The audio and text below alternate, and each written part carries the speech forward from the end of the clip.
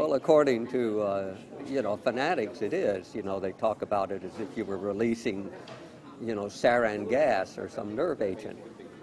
But in fact, it's a completely normal part of the atmosphere. It normally is much higher over geological time in its concentrations than it is now.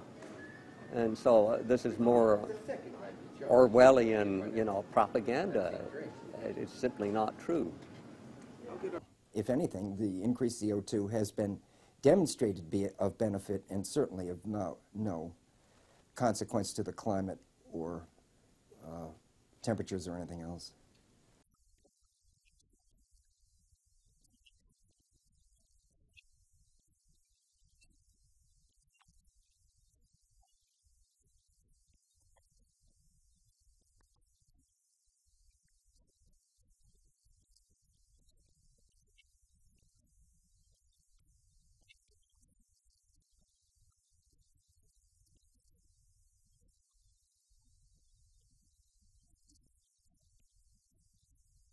The CO2 that you see out there in the atmosphere means economic development.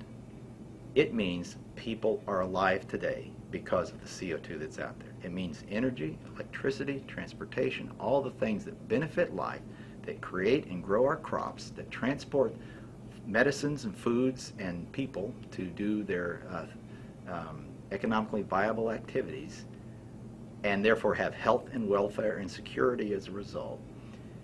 Means that is an extremely valuable molecule. We have put, if you think about it, it's kind of a clever system. We have put plant food into the atmosphere and in the meantime have created much longer and better lives for ourselves. So with all those positives, about the only negative you can think about is, will CO2 affect the climate in such a way as to be a problem for people and animal and plants to adapt? In our work, our research shows that these rates of change of these parameters in the climate system are modest and certainly adaptable too.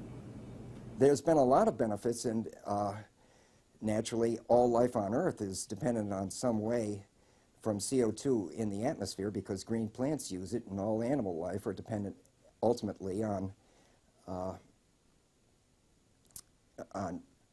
the ability for green plants to carry out photosynthesis, and there's been apparently a beneficial effect from increased CO2 in the atmosphere on the biosphere from increasing vegetation and the flourishing of animal life on the land and in the sea that thrive on the plants that use CO2 to convert that to carbohydrate for other things to live on. If anything, the increased CO2 has been demonstrated to be of benefit and certainly of no consequence to the climate or temperatures or anything else.